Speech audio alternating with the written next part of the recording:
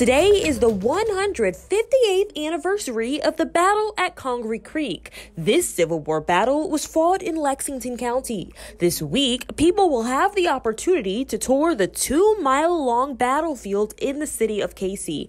Well, the battle at Congaree Creek was the last fortified position Confederates defended prior to the capture of Columbia itself. He says this battle was fought by about 2,500 Confederate soldiers and 3,000 Union soldiers, led by General William T. Sherman. According to interpreter Gary Kelly, troops blamed South Carolina for the secession leading to the war and hundreds of thousands of casualties.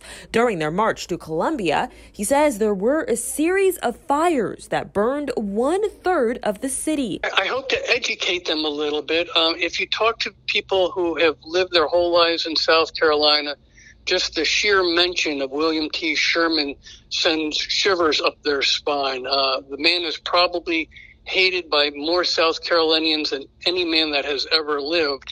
People on the tour will learn about the strategies and tactics used by both Union and Confederate troops. The tour begins Saturday at the Fort Congaree Trail in Cayce at 1 p.m.